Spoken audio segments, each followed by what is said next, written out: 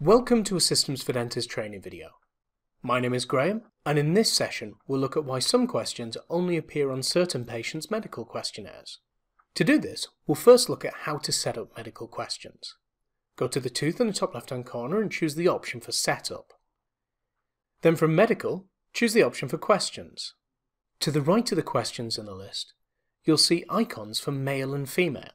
This indicates whether the question will be seen based on the patient's gender. For example, are you pregnant or expecting a baby will only be seen on female patients' questionnaires.